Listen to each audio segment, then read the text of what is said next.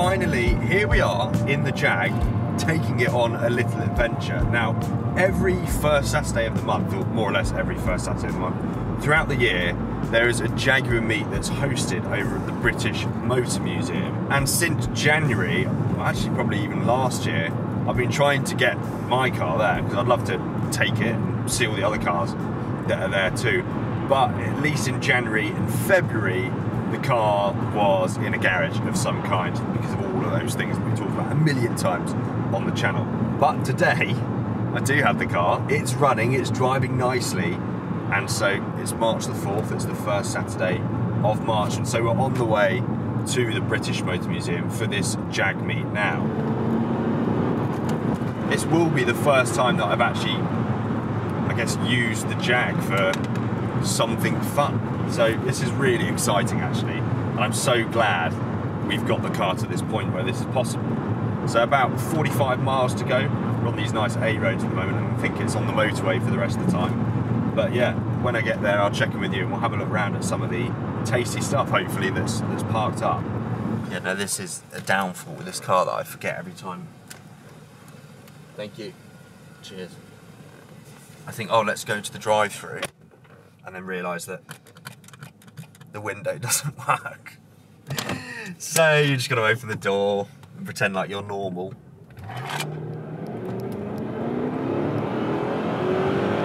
Bang!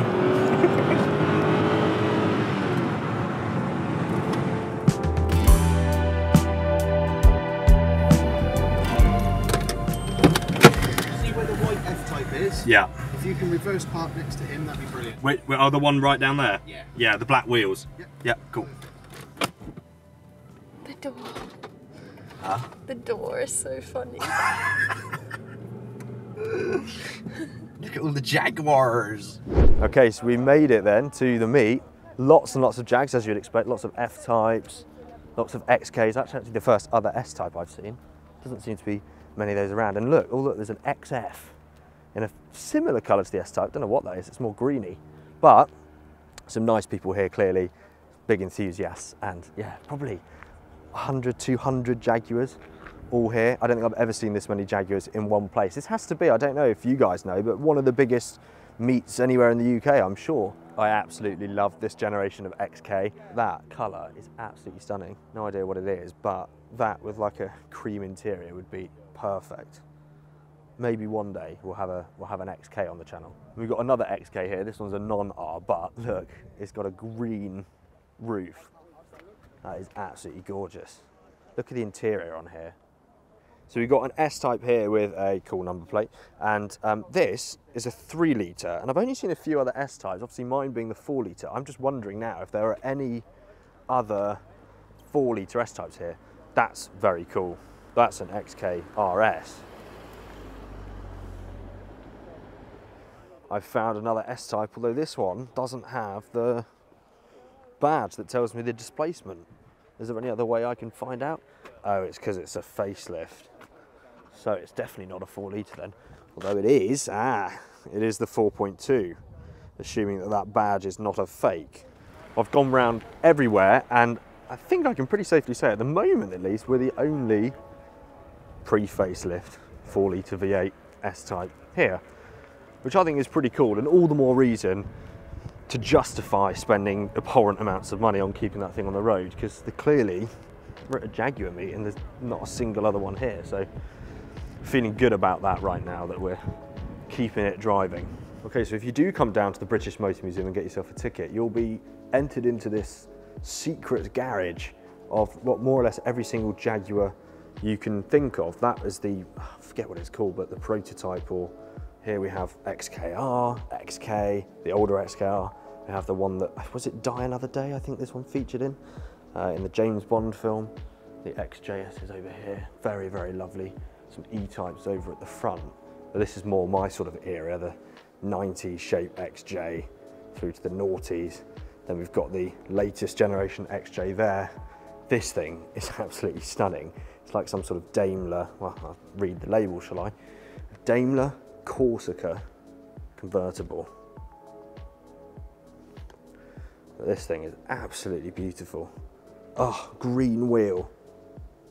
I absolutely adore that. I need a green wheel in my life. And here we go, a very, very beautiful S-Type R. Now this thing will probably be, I don't know, less than 10,000 miles on it. It's absolutely pristine. And you can see here, there's not a mark anywhere on it. These things are always really special to see. Jaguar XJ220. I remember Jeremy Clarkson driving one of these and describing it as being as wide as Arizona. And when you see it in the flesh, you sort of know what he's talking about, because the thing is gargantuan. So this gorgeous thing, as you can see from the sign, was Princess Diana's 1987 XJS V12, which she ordered to transport around her two sons. And although this camera's not really picking up the interior very well, you can see it's got sort of tweed inserts on the seat. Absolutely fantastic. They have here in this service department this S-Type. Admittedly it's a diesel one, but wrapped in this livery, which gives me, let's just say, ideas for my S-Type. Although having said that, I do absolutely love the way it looks now. So there's another room upstairs above all of those Jaguars, containing, well, all sorts of other things, including Range Rovers. This is what I wanted to see.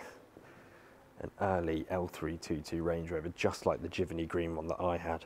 Although not in the best of colours, but this thing, this really makes me miss my one. Absolutely pristine in there. Probably, again, delivery mileage on this thing. But, oh, I really miss that L322 I used to have.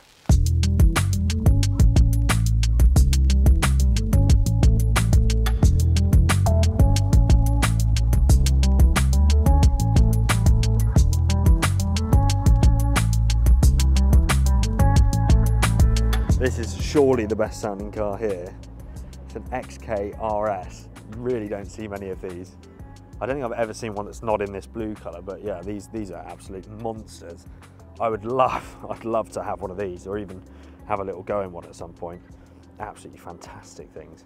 And here we are back at the S-Type, and I have to say, it's really nice to see this sat here, because it just looks great actually. It's a really lovely example, especially after seeing some of the other cars. It's not like stand out bad or anything, my S-Type, and seems to be the only pre-facelift 4-litre V8. So really happy with that, and I'm super glad that we finally managed to get this down to a car meet. It's great to finally bring this thing out and start to enjoy it.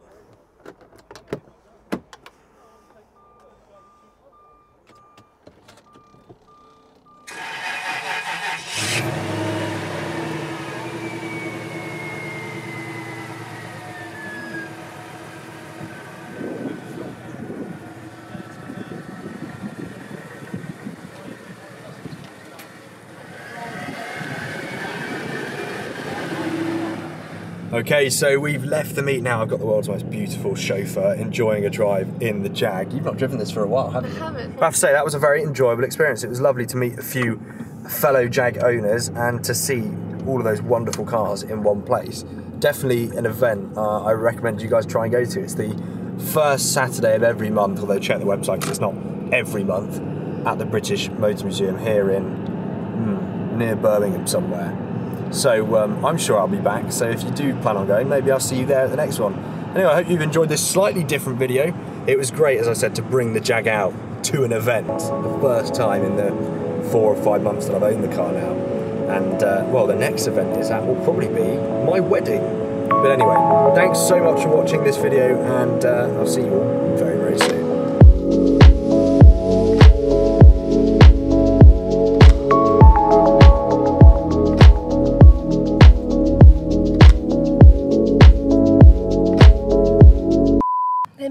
Drinks from scratch. We've been here at least 30 seconds now, which is unacceptable. How quick do you want them to make it? 3 seconds. That's unrealistic. I want to literally order the coffee and then throw it at me as I'm driving off. I'll catch it.